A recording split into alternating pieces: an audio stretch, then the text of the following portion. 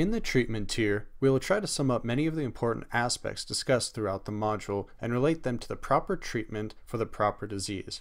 However, antibiotics can have an entire course to themselves, and they will be given that in a section in pharmacology. It may also be difficult to remember the seemingly arbitrary treatments that do and do not work for certain bacteria, and these treatments change as antibiotic resistance grows. In later modules, we will cover in more depth the mechanisms of action and common resistances that are seen in bacteria.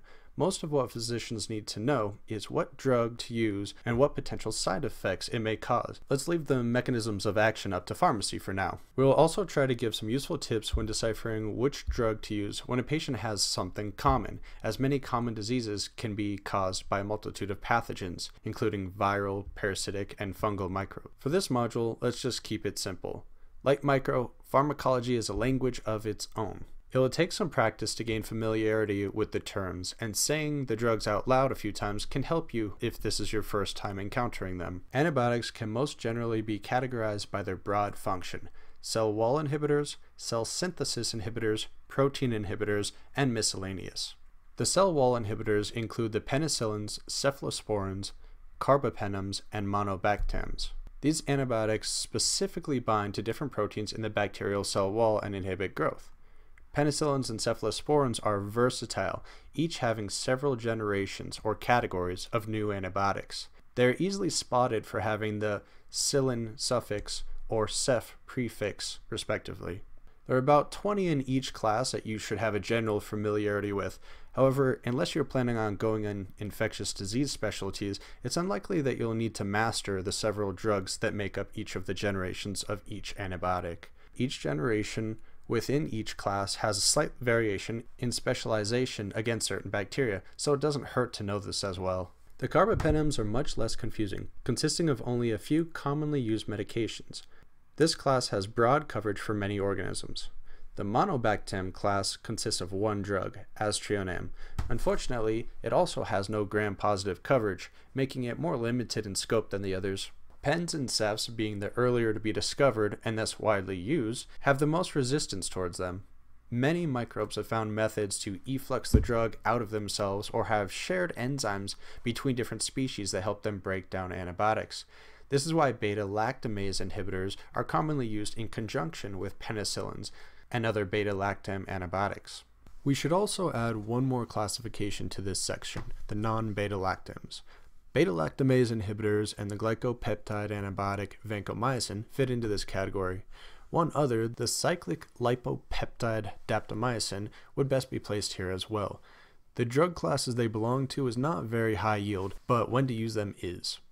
As multi-drug resistance has become a more prevalent problem, newer ways to combat adaptive microbes are needed. The beta-lactamase inhibitors were created when the bacteria, especially gram-positives and anaerobes, began to show mutations of a new enzyme that would break down beta-lactam. Not all gram-positives and anaerobes are resistant to beta-lactams, so they still have a place in modern medicine. However, with certain bacteria, it is safer to add the beta-lactamase inhibitors to a beta-lactam treatment.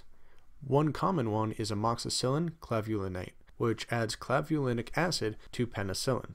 Vancomycin is useful in the beta-lactam resistance and multi-drug resistant microbes, but only has gram-positive coverage. It has a lot of side effects as well. Daptomycin has been used in some vanco-resistant infections, but is also limited to gram-positive coverage. It is inactivated by surfactant in the respiratory tract, making it less effective in respiratory diseases. Now, to look specifically at the treatments that are currently suggested for gram-positive cocci, let's begin with the Staphylococcus genus. Staph aureus, as we saw in the disease tier, is a pretty common pathogen. Whenever you see the presentation of impetigo or another skin or soft tissue infection, this should be registering as a strong possibility.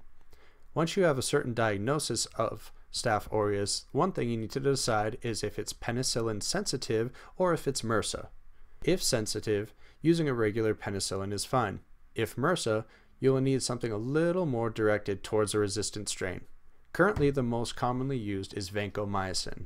There are a lot of possible side effects with vanco, and overuse of this is causing resistance to this drug as well. Up to 90% of Staph epi is predicted to already be methicillin resistant, prompting a known infection with this staph to be treated directly with vanco. Some of the levels of resistance are attributed to overuse of antibiotics for other infections. As Staph epi is already on the skin, those bacteria that survive the treatment of other diseases are naturally going to become more resistant. Their biofilms also decrease antibiotic effectiveness. For any UTI, the treatment of choice is either TMP, SMX, or ciprofloxacin. However, since cipro, trimethoprim, and sulfa-class drugs are all known teratogens, any pregnant patient should instead be put on nitrofurantoin. Most of the strep species are less resistant to conservative treatments. They seem to be less promiscuous than their fellow gram-positive cocci cousins. In fact, all of the strep species, minus Enterococcus, is still sensitive to penicillin-class antibiotics. You are less likely to see a question regarding treatment of these. If you do, they may ask you the odd one out, Enterococcus. This one is not only resistant to pens, but most are resistant to Vanco as well. The next drug in the lineup is linezolid. Don't confuse effectiveness with strength. Vanco is not necessarily stronger than a penicillin, and linezolid not stronger than Vanco. It just has to do with the order in which they were discovered, overused, and how fast we can come up with a new drug before the new resistant strains kill us all. Another way they may try to trip you up on an exam question would be if the patient is penicillin allergic. Then you may want to consider another line of treatment. It used to be assumed that penicillin allergies had a large chance of a patient having a similar or cross reaction with cephs, but the percentage now is thought to be much lower. It may be safe to treat with a cephalosporin if the patient has a penicillin allergy, though it's preferred to initially keep them under hospital supervision.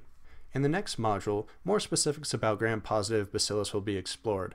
In the next video in this tier, we will cover the other major classifications of antibiotics, as well as those specific medications you will need to remember to treat gram-positive rods. If you appreciate the material we are creating, the best form of flattery is sharing it with your friends. If you haven't done so, please subscribe to our YouTube page, like us on Facebook, and bookmark our website as we continue to create and gather more resources for your use.